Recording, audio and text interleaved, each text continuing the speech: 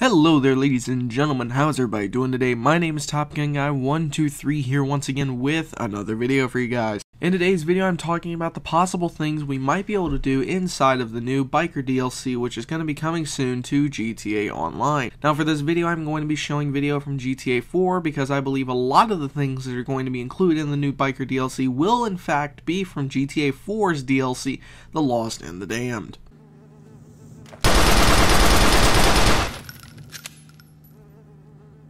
Now, the first thing I'm going to talk about is clubhouses.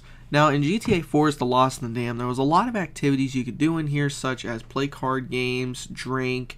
If I remember correctly, there was even an arcade game in there, and you could just do different various things of that type. And I believe what's going to happen is Rockstar is going to add these in, but they're also going to include other activities, like possibly playing pool with your friends, maybe arm wrestle, maybe somehow implement a betting system where people can bet money on cards, possibly. I would not put that past them. I believe that something along those lines will be added with the Biker DLC for the clubhouse portion. Now, I actually did misspoke just a moment ago. There is another thing that has been confirmed by Rockstar, and that is that there will be a Benny's type garage, except it's available for motorcycles at all of the clubhouses. Or, not all the clubhouses, but I'm pretty sure it'll be available at least one location and multiple different clubhouses, I would say. And if you didn't know, GTA 4 The Lost and the Damned had a massive amount of motorcycles, and I believe there was actually 10 to 12 different motorcycles inside of The Lost and Damned that we could customize just a tiny bit. With mods and different things like that. But in GTA 5, there's really only, I think it's like 2, maybe 3 motorcycles that are really biker motorcycles. In my opinion, Rockstar is going to add at least 5 to 10 new ones, I would say, just because it is a biker DLC. Next is the weapons. Now, if you didn't know, in The Lost and the Damned, we had 5 unique weapons exclusive to The Lost and Damned, and that was a special variant of an assault shotgun, which was incredibly awesome. Shit! Johnny's here! Let's get this over with! Oh, Brian! Johnny's here! An automatic 9mm pistol that looks and acts a lot like the AP pistol.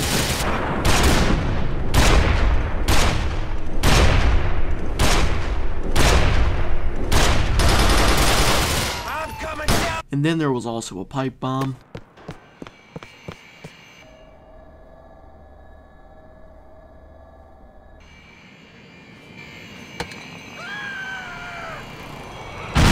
And finally, we had baseball bats that we could hit other players with while they were on their motorcycles.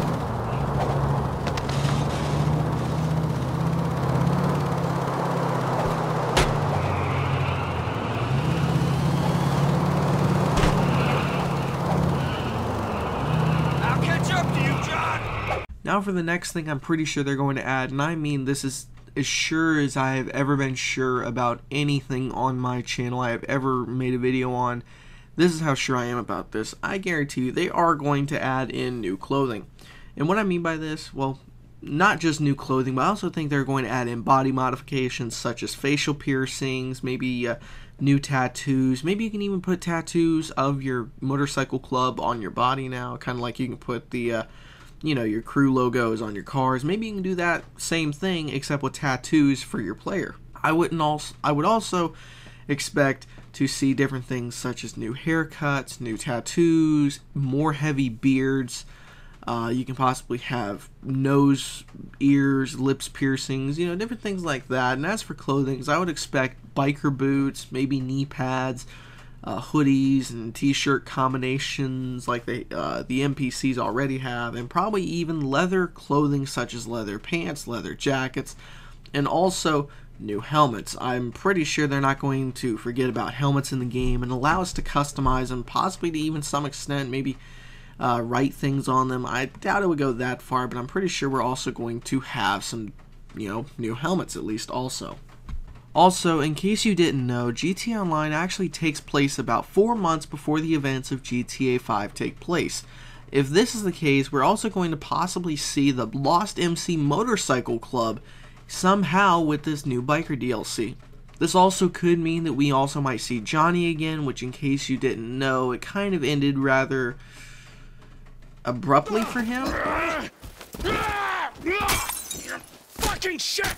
But due to the fact that GTA Online takes place just a few months before GTA 5, that might mean Johnny is still alive, and he might go into the Biker DLC and show us around and how we can use our, different clubhouses, different things we can do with it, kind of like Lamar was for the Lowrider DLC and Lester was for Heist.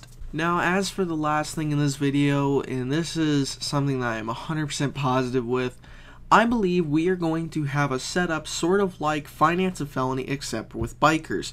Now, if that's the case, that means instead of collecting crates, we might be tasked with different things such as collecting just weapons, drugs, maybe attacking rival motorcycle clubs for territory if they implement something like that in. Maybe we can rob other players' motorcycle clubhouses clubhouses and different things like that. And who knows, maybe we can even customize our clubhouses to an extent, kind of like we could with our offices and add in safes and stuff. Maybe with the clubhouses, we can actually design how we want the interior of our clubhouse set up. Maybe we can even determine where we want certain things. Anyway, guys, that is pretty much the video. Hopefully you enjoyed it. There was a little bit of work put into this, and if you agree with me or disagree with me on any of this, please let me know in the comment section below. I'm really interested in hearing it.